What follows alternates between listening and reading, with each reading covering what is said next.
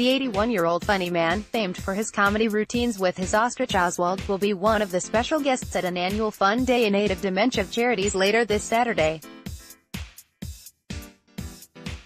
The 5th Annual Bessacarr Fun Day will be held on June 30th, with Doncaster's new Civic Mayor Majid helping to get the proceedings underway alongside Bernie, who recently starred in TV's Last Laugh in Vegas, which reunited a host of 70s and 80s stars for a special show in the USA. The event will take place at 51 Middlefield Road, Bessacarr from noon to 5 p.m. and will feature a mix of fun and games, as well as an opening by Bernie.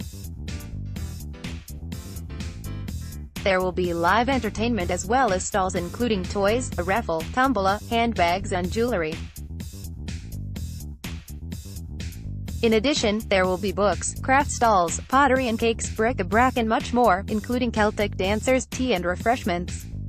Bernie was a children's TV favorite of the 1970s, appearing on Cracker Jack with his ostrich friend Oswald, and in 2016 he appeared as a singer on The Voice.